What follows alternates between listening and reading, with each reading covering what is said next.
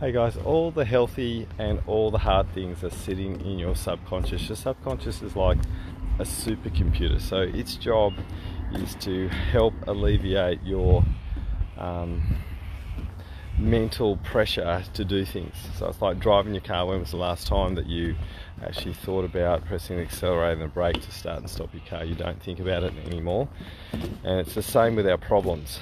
So if we don't sort our subconscious out, our problems are going to keep resurfacing. We have a really cool framework around the subconscious. We do it in 3 different ways in the academy, based on the first, second and third year, and each one layers on top of the other.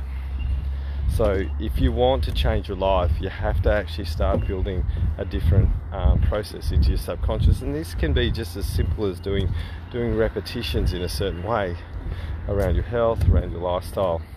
Actually starts feeding your subconscious.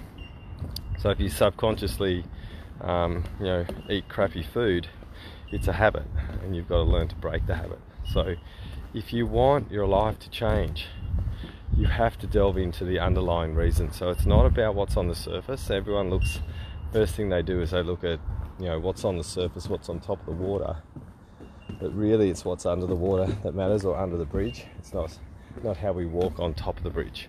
So if you want your world to change, get some help around your subconscious programming. Find something or someone that can give you a hand to help you delve into what's under the covers, because that is what's going to change your life, not how you walk on the top of it. And I'll tell you why.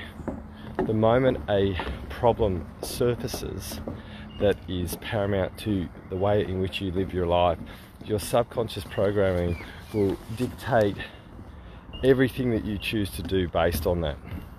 And you won't have a choice until you learn to work with your programming, and then you have a choice and you get to do a different way of approaching.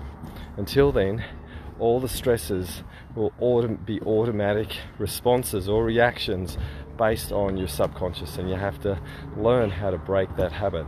So I've had people jump into the academy who've done lots and lots of personal development work, and none of it's worked, and they've used our simple framework, which is simple and deep, and bang, they're in a different place straight away. And it's amazing to watch people actually change and reset how they are in such a simple way and so quickly.